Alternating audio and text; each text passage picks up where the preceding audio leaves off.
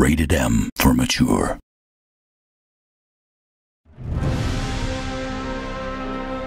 Game of Thrones fans playing the Telltale games will flesh out that all-immersive experience of what Westeros is.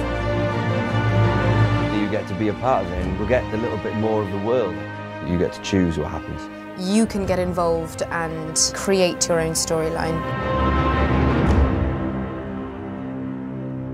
You get to go on a series of adventures that are determined by you, the player. So you can create your own storyline involving Daenerys and her dragons. My character, Marjorie Tyrell, is one of the principal characters that the gamer meets. Mira Forrester is a handmaiden of Marjorie Tyrell. It's great the gamer gets to interact directly with the wannabe queen of Westeros. Allies and enemies can be made with every move, yet they say it is men who are powerful.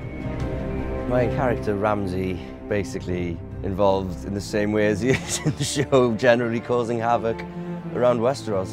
Roderick! We've had a lovely time together. Say it. Say it's been lovely. Well, I think it's just magical that you, as the player, can determine your own fate within the realms of Game of Thrones, the show that we know.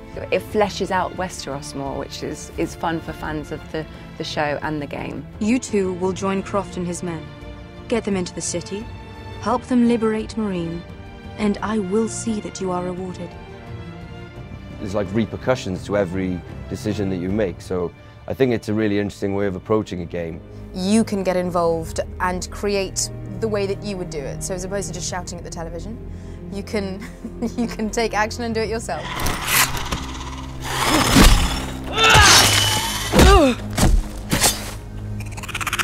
Has this wonderful ability of giving a Game of Thrones fan the experience of meeting these different characters, going to these different places, and really expanding their enjoyment and richness of the Game of Thrones experience. They get to be a part of the show, which if you love a show that much, then that's kind of a wonderful experience.